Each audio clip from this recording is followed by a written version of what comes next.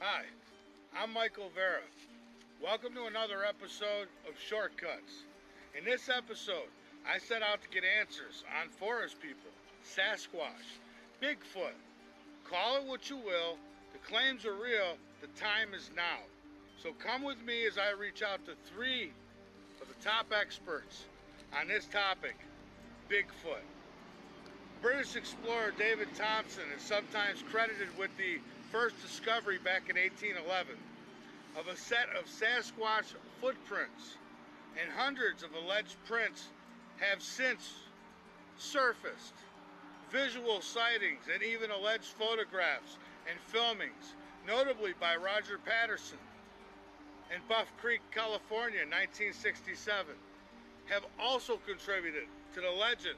Through none of the purported evidence has yet been verified, many people around the world claim to have had sightings of these forest people.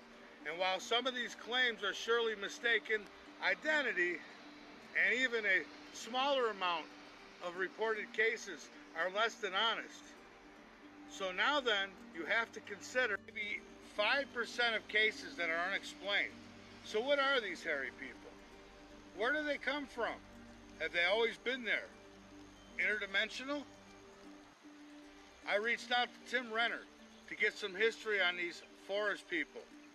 Tim Renner is an illustrator, author, and folk musician living in Pennsylvania. His illustrations have appeared in pages of various books, magazines. Timothy's book, Bigfoot in Pennsylvania, A History of Wild Men, Gorillas, and Other Hairy Monsters in the Keystone State, is a very interesting read. So I wanted to reach out to Timothy to find out what he can tell us about the mysterious creatures of humanoids. He said in his book, though the terms Bigfoot and Sasquatch have only been in our popular vocabulary since the late 1950s, people have been seeing large, bipedal, hairy monsters for as long as we've been keeping record. For the myths of early man to medieval manuscripts to the earliest newspapers, these creatures make appearances by various names. But their described appearance and behavior seem to suggest that Bigfoot has been hiding in the woods beside us for as long as we can remember. Old newspaper articles call the creature wild men, gorillas, hairy giants, ape men, even spooks. But the reports describe large, hairy man-like creatures crying out with unearthly airy howls and leaving strange footprints in their wake. Collecting newspaper reports from the 1830s through the 1920s, the articles in this volume show that Bigfoot is not new, nor is it a phenomenon confined to the northwest United States and Canada. Bigfoot creatures seem to have been roaming Pennsylvania for as long as anyone can remember. Strange tales of wild women abducting children, frightening wild men slaughtering livestock, and giant gorillas roaming over the hills of Pennsylvania. Huge footprints found in the snow and mud, ape men attacking humans, and weird like hairy beings creeping across farm fields and forests. Here now is Timothy Renner.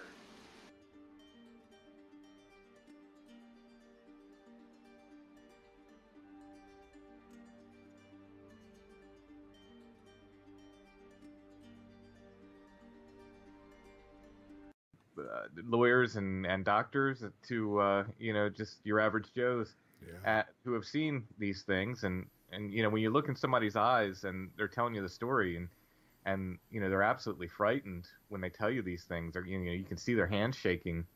It leaves quite an impression. And my wife was and is a big skeptic, but she's seen me talk to some of these witnesses, and she said things like, well, I don't know what he saw, but he saw something. No, and as far as I got into it, I'd like to say I was born in the golden age of Bigfoot, which was like, I was born in 1970, so the Patterson-Gimlin film, the very famous film that shows the creature, what I think is a creature, and some people say it's a guy in a suit. That's an argument for another time. walking across the Bluff Creek there, and I found so many sightings locally that it just really blew my mind and really got me interested in the topic again. And then I just kind of jumped in with both feet ever since. Whatever they are, they're either the kings of evolution if they're natural animals, or there's something a little extra about them. I'm not saying they're necessarily supernatural or they're aliens or they come from another dimension. That's all science fiction until we can prove it. I don't know about any of that. And I do believe when people are seeing them, they're as real as, the desk that's in front of me right here. Yeah. And they do leave footprints and they leave hair behind, they leave scat behind, and they can touch things and move things. So they're not a ghost either. At least not an ephemeral thing like people think of when they say a ghost. But as far as them being natural animals, I mean, they don't work like any other animal that I know of. That's all I can say. And I base that mostly on my local research here because I live in a county without a lot of wilderness. We have a lot of wooded areas, but we don't have much like what's called wilderness, which means just basically untouched natural lands. Yeah. And yet I get a ton of sightings here. So the question is, where do they come from and where are they going? And that's the big one. Well, I mean, there have been footprint hoaxes in the past, and I'm sure there will be in the future. And it's not super easy to tell a hoax. I mean, unless it's something very, unless it's really, really bad one. If they're just goofy, if kids are doing it, you can pretty much tell. But if someone's really trying to hoax, it's not going to be super easy to tell. If it's a big flat board cut out like a foot, you could probably pretty easily tell because the footprints aren't going to vary from track to track. But if someone's really trying, and they're pretty good, it's going to be pretty hard to hoax them. But there are people, there are experts in footprints and so forth that, foot anatomy and so forth that can tell. And there are guys that you can show even the cast to. And I'm not one of those guys, but they exist, who can look at the cast and they'll tell you whether it's real or not, based on the cast and so forth. Most of the time, it's the condition in which you find the footprints. In other words, I write about one trackway that was found near me. It was 2 miles of tracks with a 5-foot gate that did not change going uphill or down. It was in the winter. They appeared in the snow. It was a cold, happened overnight on these people's farm. And, it was super cold that night. It was on a February night. And it just, if somebody's hoaxing this, that what's the reason? What's the purpose? There was no guarantee. Crossed a creek, so they crossed again, they're going through cold water in this time. It just seems like whoever's hoaxing, if they were hoaxing that, they had a lot to overcome when they're trying to hoax something like that. Yeah, well, we call it Bigfoot or Sasquatch, and Sasquatch is a little bit older name than Bigfoot. Bigfoot was coined in the 1950s, the late 1950s, and really didn't become popular though until the 1970s. Yeah. People were using the name Sasquatch a little bit before that, but in general, those terms weren't really used. Sasquatch really wasn't in common parlance until the 1970s either, to be honest, but some people did use it before Bigfoot. Most of the time when you look back, they called these things wild men, and the problem there is to determine, they would also call a mountain man who wandered into town and was, let his beard grow long. They'd call him a wild man too. Yeah. So the problem is to determine in these old articles, what they're talking about what I think is a Bigfoot creature, and when they're just talking about, some mountain man or some itinerant or something like that. But wild man reports go back really by description, they're talking about something big and hairy, as long as we've been keeping records. If you go back into folklore, there are many, many descriptions of things that sound just like what we would call Bigfoot today, and this goes back in almost every culture all over the world. That's like Tough I was question. saying before. If it's an animal, it's unlike any other animal because it has features. Like a lot of people say, they'd like to think of it as a relict hominid. In other words, it's some cousin of ours, some sort of almost prehistoric cousin of humans. Others want to say it's an undiscovered primate of some sort. The problem with those theories is most of what we have is witness reports as far as evidence. And a big descriptor of these things is eye glow and I make that separate from eye shine. Now, eye shine is if you're driving down the road and your car lights hit a deer's eyes, for instance, they'll light up. You know, everybody's seen that. That's eye shine, and that's the light reflecting off of a membrane in the eyes called the tapetum lucidum, and that helps nocturnal animals gather light. So that's what you're seeing. And a lot of people are saying, well, Bigfoot must have a tapetum lucidum. That in itself would be kind of bizarre because no high-order monkeys have a tapetum lucidum. So no great apes that we know of have a tapetum lucidum. So that would make it very, very unique. However, the problem is a lot of witnesses are very insistent that their eyes are glowing. They're not reflecting light. They're self-illuminating. They're glowing. And that is a big problem because now we're talking about bioluminescence, and not only do no apes have bioluminescence, no mammals at all have bioluminescence, and then no known animal in the world has bioluminescence of the eyes. Yeah. So it's a very, very bizarre animal we're talking about. If like I said, indeed it is an animal, it's really, really difficult for me to answer, what it is. It's extremely fascinating, and as I said, I believe it's totally real. People are seeing something real and solid, but I have no clue what it is.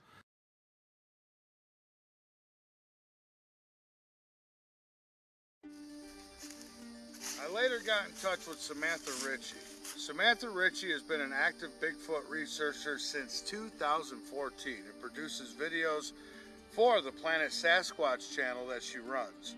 She was drawn to the Cascade Mountains some years ago, and after having direct contact with the Sasquatch, has devoted herself to learning as much as she can about them. She's experienced in the IT field, having been a database programmer since 1982, and is currently working as a consultant for a major company. So not some fly-by-night, by no means. Samantha Ritchie says a veil is defined as a covering that conceals something hidden from view. There is a veil that is covering mankind today, and it prevents us from being able to discover the real truth about our human existence. Samantha Ritchie tells us of her personal journey through some incredible life-changing experiences with the Sasquatch forest peoples, and learns what awaits us as we journey through the veil together. She shared a number of photos of the forest people, their logs, their sticks, their structures, glyphs, footprints, all that. So here now is Samantha Ellen Ritchie. Her experience, and she was telling me that she was just up on the trail one day, and she just happened to see a bunch of elk, a herd of elk, which we have plenty of them up there, and they started running. And then all of a sudden she's looking and she sees this a very narrow-browed, hairy hominid that's kind of running with them, and then her first thought, she's telling me, says, I didn't know we had mountain apes up here in Washington State. And then before it dawned on her that it was Bigfoot running after the elk. So, and I said, okay, so I took it with a grain of salt about that, and I said, this is really interesting. I would start hearing some sounds. I'd start hearing the weird howl sounds, and it was nothing like I've ever heard before in my life. And some of them actually sounded like a barred owl, but the volume of it would have been 900 pounds. That's the intensity that was coming from the woods and across the river from where I was at. Wow. So that started me thinking, it says, there's something to this. And I hadn't yet, I'm trying to keep cognizant of your break that might be coming up here in a few minutes. But the point was, so the first thing I experienced is hearing things. And then I eventually, instead of renting a spot, I did that for about a year. And I was able to locate a couple of lots with a small cabin on it, and I purchased it and moved the RV down there. And then, so one day, I just put together a fire pit out in the yard. And so I was getting a fire started, and it was starting, and it was starting to get evening, or it was actually near dark, but still a little bit of light out. And so I had to go into the RV for a second. so I was rummaging in there, and then the minute I opened the door back up, all of a sudden I heard this horrendous scream, like someone was screaming, and it's running. And I see something running away from the fire and running into the woods. It's running on twos, okay? It's running on their feet. And I spoofed a young one because it was about, it wasn't very tall, you know. So I'm thinking, well, this, you know, well, I mean, I'm starting to really, and I'm trying to place these in the order that they've actually happened to me. But at one point back in the tavern, like in 2013, I believe that's when we had, and this was right before it was earlier in the year. I started becoming a researcher closer to the end of the year and going into 2014. But earlier in 2013, I was at the tavern, and we were hearing the noises. There was coming back and forth, like behind it was like a dark set of woods behind the tavern, and we would actually hear these. I would hear the sound, and me and another fella would go back and forth. We'd kind of the call. It would call back at us basically. So we would imitate the sound, and it would call back. It would stop, and it would stop, and then, you know, like 2 or 3 minutes later, we'd call, and it would call again. So there was a lot of intelligence going on with the calling back and forth, okay? And eventually, so that was like one particular summer, and I believe, and I could, I'm trying to keep this straight in my mind, I believe it was the following summer, or spring, where we went out to the night, and I walked out, and I heard the same sound that I heard before. I heard this kind of an owl, really deep owl, barred owl sound coming from between two buildings, and it's extremely dark, very spooky behind there. So I got up the nerve, and I said, I think I'm going to walk between these two buildings and go in the dark. Now, fortunately, I had one of those little miniature LED flashlights, so I could walk in there. And the minute, and because I heard it sounded like one doing it, was just doing the call, and I'm not going to try to imitate it because it just sounds awful when I do it. but it has a particular pattern of calling. And the minute I walked back there and I took the flashlight and turned it on and shone it up in the tree, it was just like something mass mayhem's taking place. It just all of a sudden, what was one sound was like 5 or 6 monkey chatter type of screams coming from up in the trees. And I could hear it. It was very loud, but then it was getting louder, which indicated that they were kind of close on me, but I couldn't see anything because I pulled the light away. So I wasn't about to turn my back and have something jump on me at that point and walk out of there or run out of there. So I kept the flashlight pointed toward them while I backed out into the woods. I mean, backed out between the two buildings and came back out in the parking lot. Well, there just so happened to be 2 other people, like they were on break from the tavern, or one of them was. And so they caught an interest of what was going on back there. Mm-hmm. So they had a flashlight too, and so we kind of went back and we started hearing the sounds up in the trees, and they were going across the different trees. Whatever was moving between the trees and going all the way around the parking lot where we had a set of trees pretty close to where our RV was parked.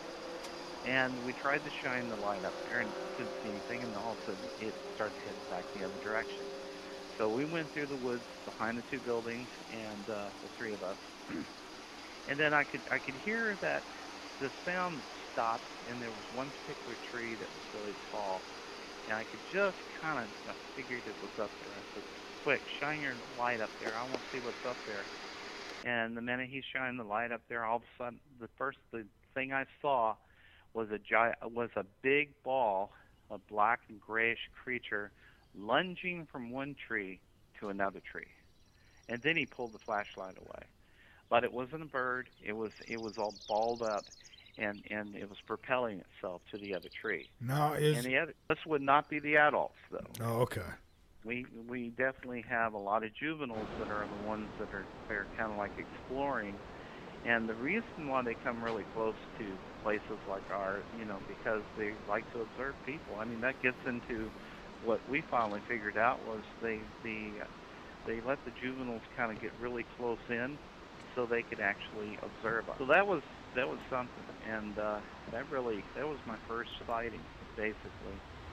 And so time went on, and I got more involved with Barb, because she has a YouTube channel, and that I'd like to mention is Okay. it's anybody types in Barb and Gabby, so they were putting together videos, and Gabby, of course, is her dog companion, and so I started hanging out with Barb, and I would go with her on the trails sometimes, and then this was going into 2014, and I took her out to one of the trails that went along the river, the White River, which is pretty close to where my cabin was. And there was one spot where I was actually trying to put like a little gifting spot, and that's what we do basically to show if we want them to, get gifts from us or something, like peanut butter. Yeah. It was something very small, and I set this thing up like in this one particular spot. Well, I came back out, and all of a sudden, here's this gigantic tree out of nowhere, and it's pounded in the ground at least a foot, and it's leaning against another tree.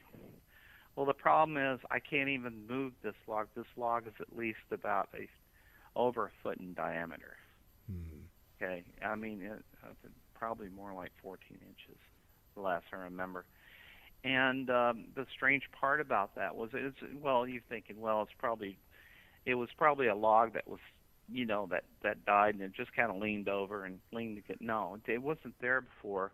And the strange part about this is the heavy end of the log, the bottom end of the log, was up against the tree. Oh, wow. The narrow, huh? I say, oh, wow. Yeah, the narrower end was pounded into the ground at least a foot. Now and I'm looking around and it says this didn't come from anywhere. Well, yeah, that's interesting. And now, so are they hard to see? I mean, people, I see, like I was going through videos, watching a lot of videos today on your channel. And, yeah. And I noticed that, like one, I laughed, but I laughed because it was so incredible how normally you wouldn't see it, but you focused in and you could literally see faces, what looked like faces. And, oh, yeah. Yeah. Mm-hmm. So, I mean, are they transparent? I mean, how are they doing that? Well, first of all, they are very skillful at doing this. One of the reasons why we have some one of it has to do with where one of the first big experiences that really took off was the fact that we on one of our campouts with Barb and Gabby, as we took the group up to the trail pretty close in this place where we go to all the time, and we were observing this snapped log, and we could, it was something the Sasquatch had to do because there was no reason why this was being done like this. And while she's videotaping it, all of a sudden there's a sound being made, and we see something black dropping down, or at least a couple of them noted. Well, Barb went back to the campground, and she transferred it from her iPod into her tablet to get a closer look at it. And she kept looking at it, so all of a sudden I hear her saying, "Oh my God, oh my God."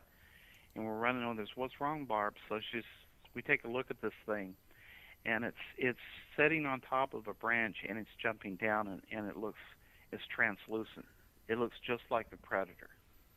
Wow. So like from the movie. From the movie. It could have been right out of the sci-fi special effects, but it was actually, you could actually see this thing emanating green, like the background, and it continues to do so, but then the distortion field that you actually see when something's cloaked like that is jumping down, all of a sudden it whips around, and it just takes off. It's so fast. And so we even put it on a larger screen so we could see it better. Well, eventually she got that out on the video, and it like took off the 100,000 hits, and we had multiple people doing analysis videos on that. So that was our first clue that we're not dealing with something that just simply is just like a bear that's walking through the woods. It just happens to be more human-like or something, or like a big gorilla that's more human-like. We're dealing with something that has a few extra capabilities that is helping them to actually stay stealth in the forest. Well, I have evidence of all of what you just said. I mean, photographic evidence, which is a big part of my research and the technique I use to be able to get these. But the thing, let me address something where people go off the premise, and this is one of the things I learned early on was shows. I don't want to pick on any one show that's popular that deals with Bigfoot. One that you probably know what I'm talking about, where they go out finding Bigfoot all the time. The problem is you're making an assumption that you're trying to find Bigfoot. You're trying to find a big ape that's out in the woods that you're going to sneak up on. You're going to use your equipment to try to get sounds or try to. It isn't going to work because you're not dealing with an animal. You're dealing with an. You think about it now. How have they been elusive if they're just as intelligent as we are, if not more, and have a few extra abilities, especially strength and speed, and possibly, and I know for a fact some of the things that a little bit out of there for most people to accept, the cloaking aspect or the ability to change colors, like the chameleons. What you look for in nature, you try to find something in nature that's already emanating what they could already be doing. And then you look at the science behind, well, how does a chameleon change color? And it has to do, the last thing I read was something about little silicon bits inside their skin that actually refract the light. And based on, kind of like your credit card, you get these new credit cards where it has the holographic square in the middle. Yeah. Where you turn the light a certain way and it changes colors. It's the same technique. So they have the ability somehow to bend that or create that light effect, because I've had some pictures where they'll totally reflect the green, for instance, like they surrounded by branches that are green branches, and then you kind of see the outline in their faces and everything, but they got the same green tint as the background. Well, first look at the picture and you don't think anything's there. But then you really have to study. I've been looking at pictures, hundreds and hundreds and hundreds of photos, and it's not like I find a Bigfoot in every photo in 100 different places, so I'm going to say that right now. I've been trained my eyes to spot things within the photo that I have to enlarge and I have to take a closer look at, and looking for certain small, minute details, then I can actually apply some filters to be able to bring out that color or that detail that contrasts from the rest of the background. Oh, and you're really, really good at it too, if I may add. I mean, you found things in the photo that probably would have took me a lifetime to find. I really. If you're looking at, I know you're looking at my site. You probably went to the blog site where it has show slides where you can actually go and see. Yeah. Yeah. I mean, those are some really apparent ones, and of course I even have. I really hate to jump ahead of myself, but I do have. I have examples of one video of an awesome creature, of an awesome entity that does this, that actually materializes in front of you, and then turns and kind of morphs a little bit or shapeshifts, turns its head, and then backs out behind the tree and disappears. And that's also on the site. And that kind of goes in the storyline a little bit too. And of course this is going to go along with probably the first half hour of your show, where I do feel we're a suppressed race. And I think that when we start talking about these special abilities of Bigfoot or possibly other creatures of ETs and everything, you might have to also point yourself back to the human itself and say, well, maybe it's something that we are supposed to be able to do, but our abilities have been suppressed that keeps us from doing the same thing. And you can think of any number of reasons why we're suppressed. If you start talking about the geoengineering and all the other stuff, the foods, the GMO foods, everything that's causing our systems to shut down so we can't do what they are doing. Yeah, I mean, but there are things that have kind of led into, these things came in phases with me with Bigfoot. First, you go through the denial phase that they even exist. And then I graduated up to acceptance that there's something out there, and it's a kind of like a big intelligent ape or something like that, a very physical being. I still think they're very physical, but they have the ability to cause light to bend, or there's ways to create the illusion that light's going through them, but it's really going around them, hence the cloaking aspect. So there's ways that, and those are just theories, because it just can't really, without having this, you can speculate on the science of how this is done, but it's all you can do is guess. But I've seen the results of them doing it, and I have other credible people that have seen where the Bigfoot is actually walking across the field, and all of a sudden you see the grass moving where the feet are going, and then all of a sudden you feel like you're being shoved to the side as this is walking past you. And then one particular individual that I'm associated with who deals with them, his dog was over in the field, and he gets up in the middle of the night and flashes a flashlight and says, "Where's the little dog at?" And the dog is out in the field, and he's visiting one of the Bigfoots. But the strange thing is, the dog is standing on his hind legs, leaning over with his paws on an invisible. In other words, it looks like he's suspended. Okay, he's actually suspended there. And at one point, the dog is actually seen being carried across the field with no apparent anything holding him up, almost like levitating across, but it's really being carried across to the bed. So I know that people may find that extremely hard to believe. I didn't see it for myself. I know the person is very credible, though. While Timothy and Samantha shared some incredible data with us, you still may not be convinced that forest people coincide with us right here on Earth, humans. I need more to satisfy my curious mind, so I thought who better to chase down than Bill Sheehan. Bill Sheehan is a writer, therapist, he's a Christian blogger. He's also an avid archer, marksman, and fisherman, having compiled the accounts and testimonies from countless interviews taken from individuals native to North America. His attention to detail is exquisite, while allowing those being interviewed to spin their tales of Bigfoot. He provides a new look at the world of Bigfoot in his writings, and so this search for the truth could not be complete without the input of researcher William Sheehan. So here now is William Sheehan. Many years ago, I don't know how old you are. I'm getting a little long in the tooth myself. I'm pushing 50. Okay, so I broke 60.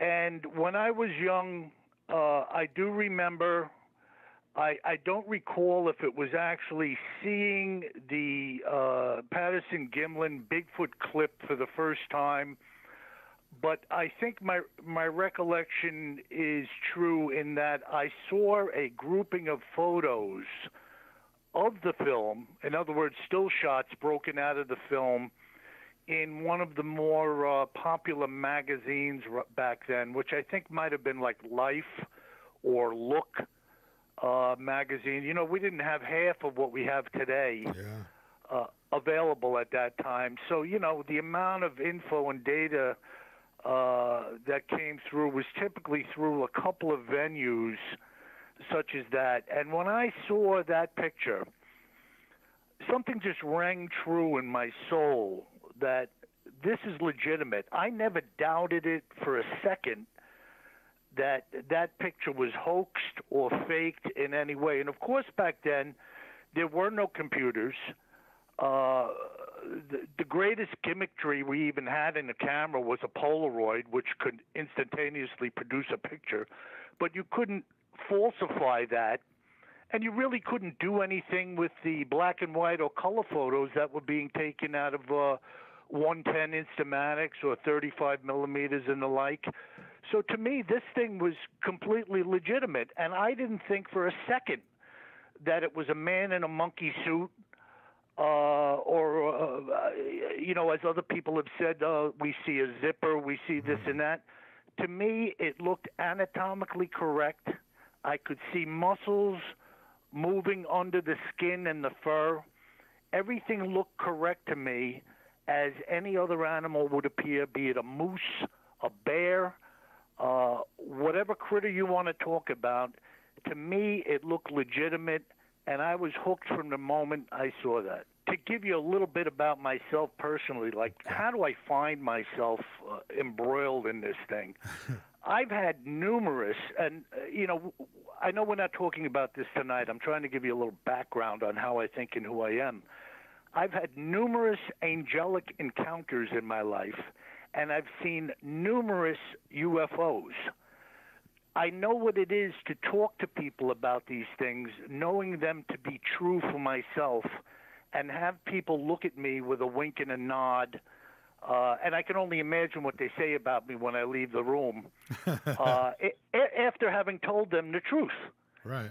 And my feeling is that, are some people stretching the facts or lying?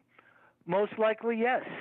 But I personally believe that the vast majority of people are encountering something that humanity in general isn't able to encounter or hasn't encountered.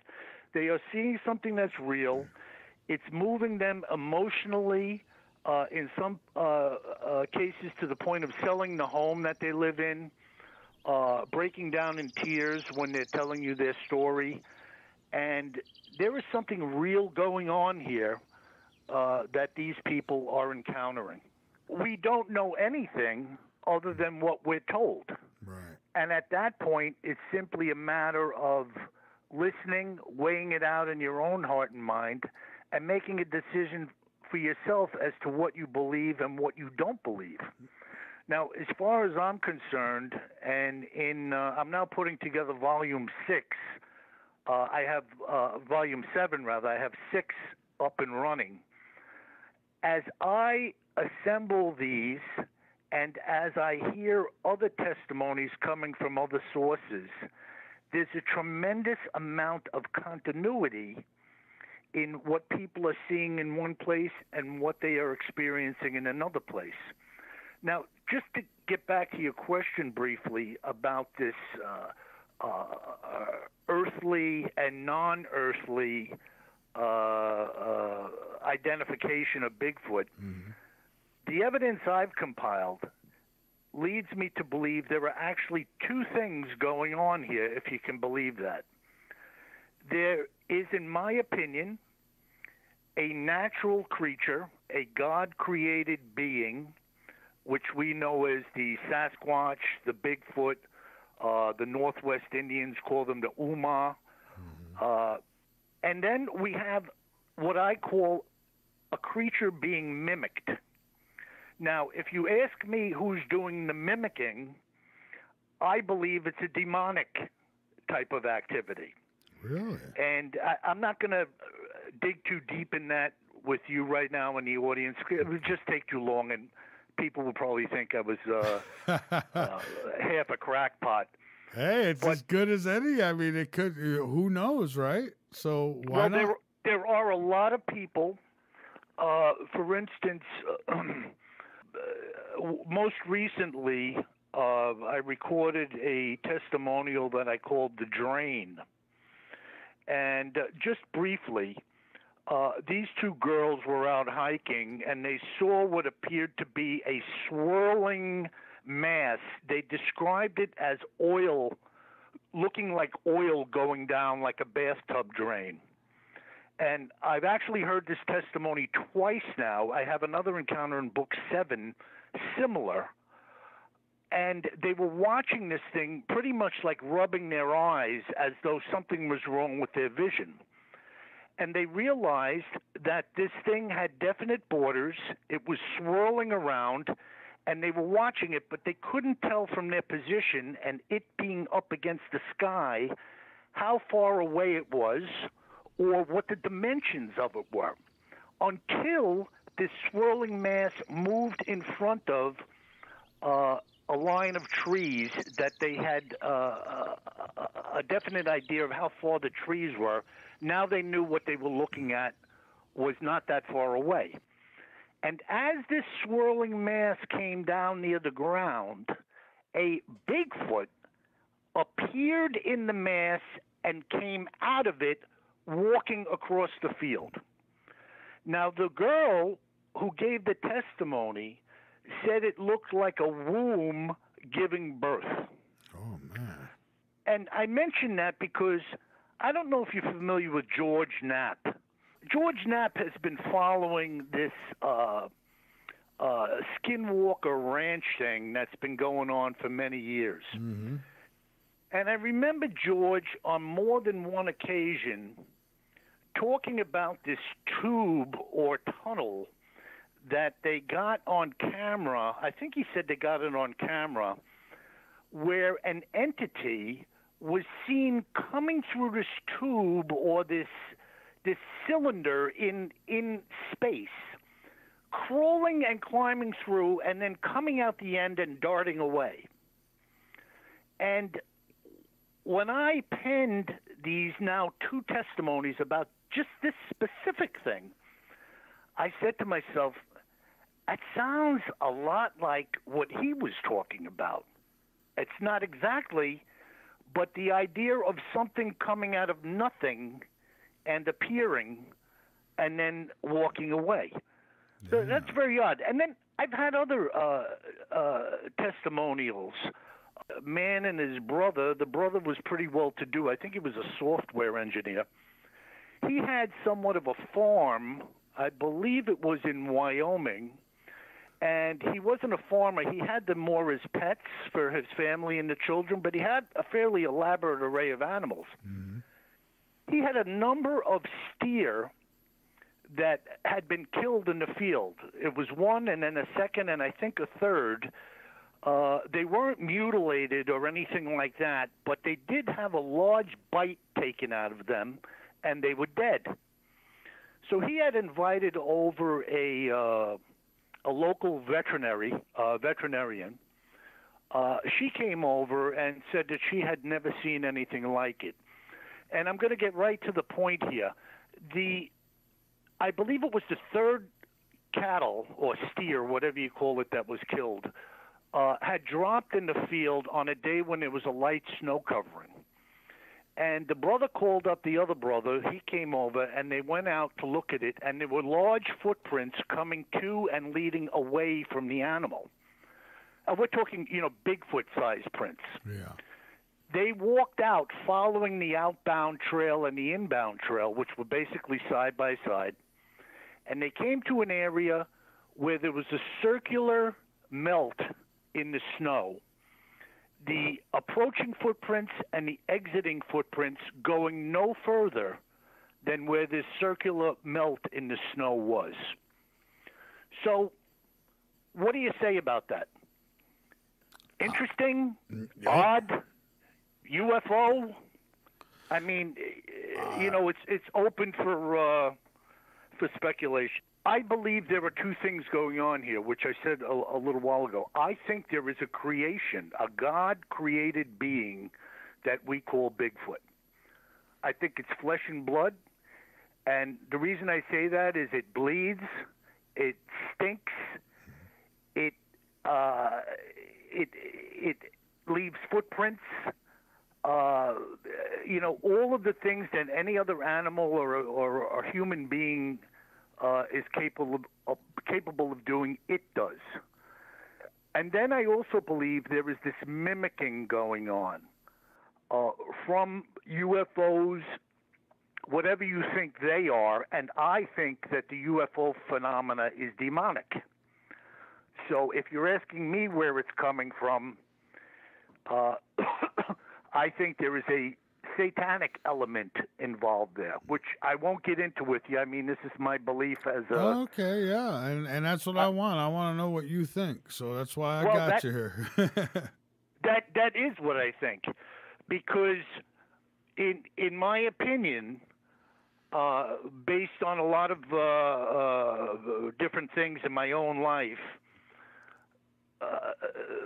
Satan, if we will call him that, and I will, mimics or uses what God has created in a way that flips it to dupe mankind. I don't know if that makes any sense to you.